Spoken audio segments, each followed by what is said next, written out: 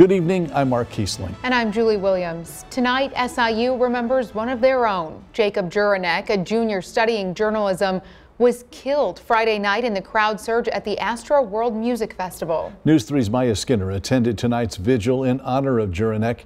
She takes us there. He is genuine, loving, and always ready to hype everybody up, as he would say. He gave out compliments like they were candy.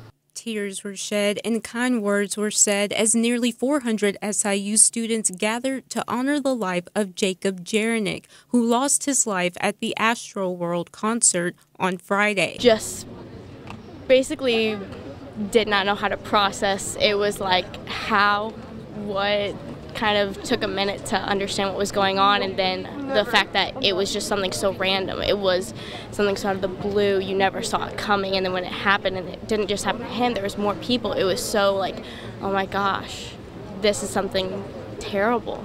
Faculty, staff, and students attended a candlelight vigil organized by his girlfriend and close friends. Attendees say he was a bright student studying journalism with a passion for music, sports, and advertising. Those on campus say they're in disbelief about what happened. At some point, people, get hurt, and you gotta balance the fun with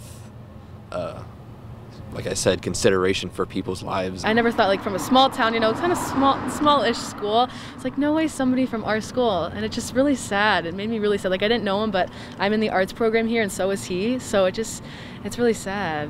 The vigil also took time to honor others from SIU who lost their lives this semester. SIU Chancellor Austin Lane says counseling and psychological services is available for those with mental health concerns. I know Jacob is watching us right now.